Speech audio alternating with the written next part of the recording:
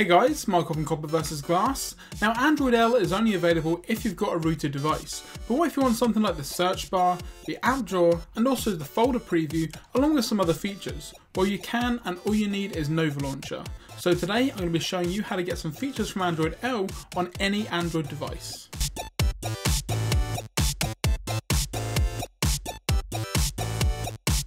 So what I've just done, I've gone back to how I had Nova Launcher beforehand, and I'm going to start by showing you the search bar. So you can go into your Nova settings or swipe up on the app drawer, and then you want to go on to where it says desktop, go down to where it says persistent search bar, and then you'll see one is the Android L preview. You want to just click on that, and then when you go back to your home screen, you can see that you've now got the Android L search bar. Next up is folders. Now this one isn't specifically called L Preview, but go into folders, folder preview, and then it's the last one on the list which is new, and it's called line. Now like I said, it's not called L Preview like some of the other tweaks that we're doing today, but it makes it look exactly like it does on the new Android L, with a more material design with everything stacked up straight instead of diagonally across.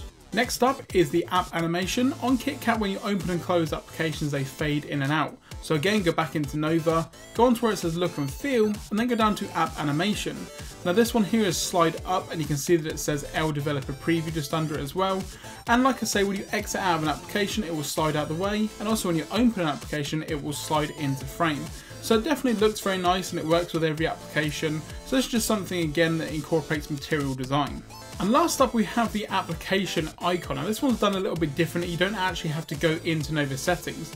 What you do is tap and hold on the icon till it brings up this menu. Click on where it says edit. And then all you need to do is just click on the icon to the left hand side and it will open up all of the icons you've got on your device. Now with this one, it's part of the new default settings. You can see it just at the top there. There are also some Android L preview for the calculator and the settings, so you can use those if you wish. But for this example, we're only going to be using the app drawer. Now the reason why I like this is because there's a lot of changes that are coming to Android, and this just kind of incorporates the more flat design that it's going for. So again, just click on the icon, click on the tick, and then you're pretty much done, and that is now changed.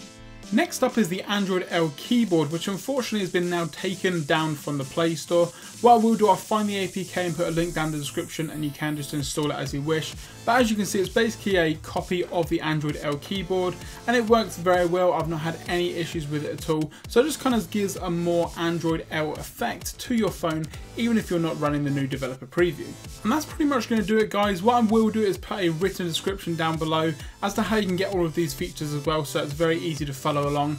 If you guys have got any more tips and tricks to make an unrooted phone, and it has to be unrooted, look more like Android L, then be sure to leave those down in the comments below. If you did enjoy this video, be sure to give it a thumbs up.